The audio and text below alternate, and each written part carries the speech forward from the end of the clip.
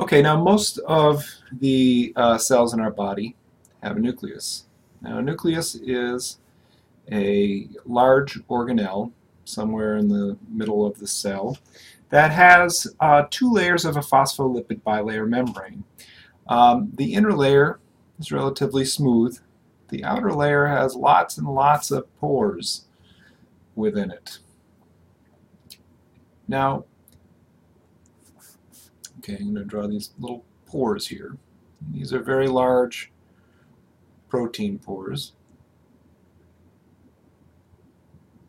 Okay. So inside the two layers of the nucleus, there is the nucleolus, which is just a very tight bundle of DNA, all wrapped up into chromosomes. So one of the major functions of the nucleus is to sequester and protect the genetic material of the body. Another function of the nucleus is to provide surface area for little enzymes to exist, and these enzymes help the DNA to sort of unwrap and to disconnect, and I'm going to talk about DNA in future slides, and to transcribe that DNA into RNA. So it creates little strands of RNA. And these little enzymes on the surface area of the inner membrane help that.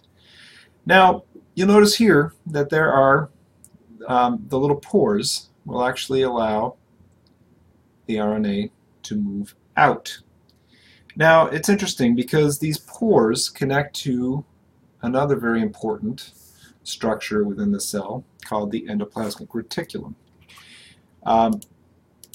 And the endoplasmic reticulum is a collection of sort of tube-like structures that have tons and tons of surface area. And these tube-like structures are connected directly to those pores.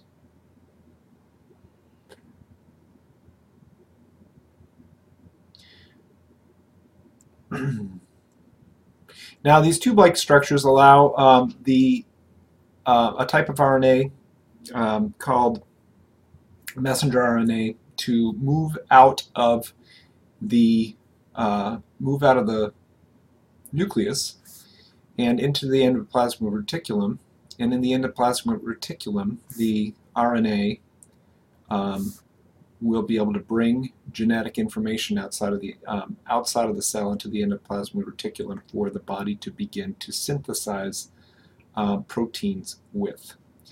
Now, I'm going to talk about that more when I talk about proteins, so stay tuned for the next slide.